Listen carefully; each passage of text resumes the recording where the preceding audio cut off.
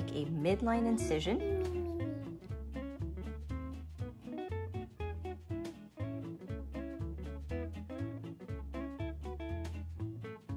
I can see something. Yeah, you can. Okay, let's do a little bit more here.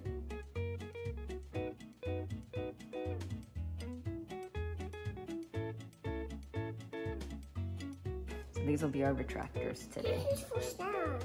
You're right, but not for today. Where is the shovel? A little bit Cut the more stomach. of a look. Cut the stomach away. Yeah, that kind of tells us for next time, huh? To get a little bit better. What's this? Gallbladder. Very good. And what is the gallbladder usually tucked under? Liver. The liver. So there's the liver. There's the gallbladder under it. What's this? This is the sac that your food goes into after you eat. What is this one? The stomach. Very I cut good. the stomach. You cut the stomach a little bit. Do you see the pancreas, buddy? So the first step is actually always to look around. Do you see cancer anywhere else other than the pancreas? No. I don't either, which means that it's okay for us to keep doing this surgery. Now, usually the first thing they do is actually they look at the liver. They make sure that the liver's healthy and there aren't any areas that are worrisome for cancer there. And then the first part is called the Kocher maneuver, but what we're actually going to do, Manure? that's right, the Kocher maneuver. We're going to try to free up the part of the small maneuver. It needs something that you do. So we're going to try to free up the small intestine or the duodenum. That's a good question. What do you see? So this is actually the IVC, or the inferior vena cava. Common hepatic duct is right here. So we cut that, and then we're also going to cut the gallbladder to take that out too.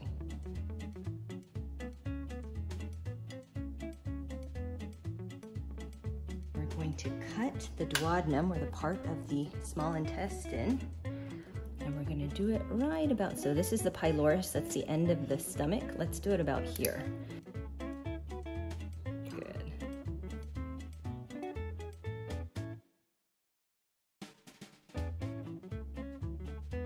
So if you see under there, that's the ligament of Treitz. We want to go about here. So let's cut about right here.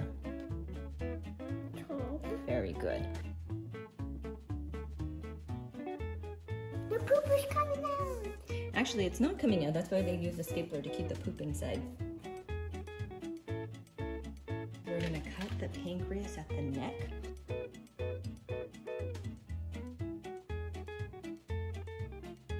And we're trying not to cut through the blood vessels.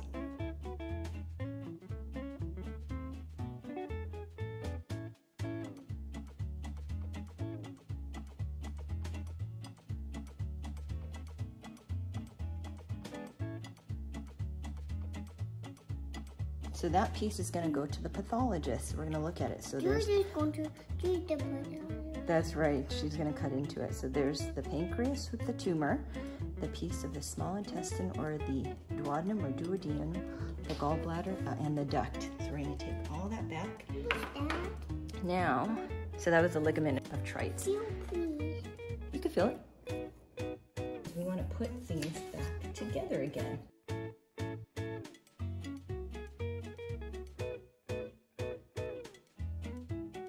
So here's what's left of the pancreas. So we're going to actually sew this up to the end of our jejunum.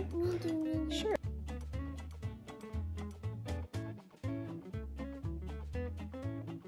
Okay, so we hooked the pancreas back up. The next one is we have to hook up the bile duct.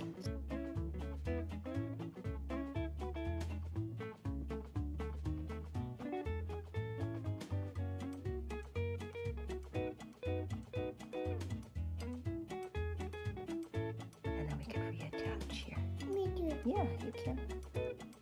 So see, we were able to hook up all the things, so the pancreas, the bile duct, and even the stomach. Then the last thing that we're going to do, and the reason why I have this tube, is that they usually make a feeding tube.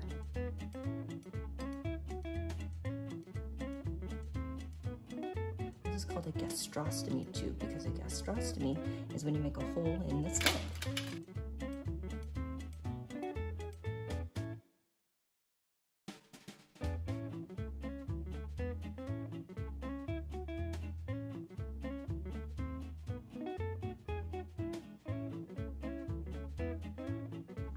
Food into the tube. And then we try to close and back up. I don't think we can.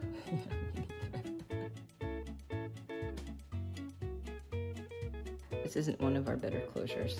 And that's saying a lot. Uh-oh. Don't you seal up every place? Yeah, let's try to seal up every place. There you go. So there you go. You did a Whipple.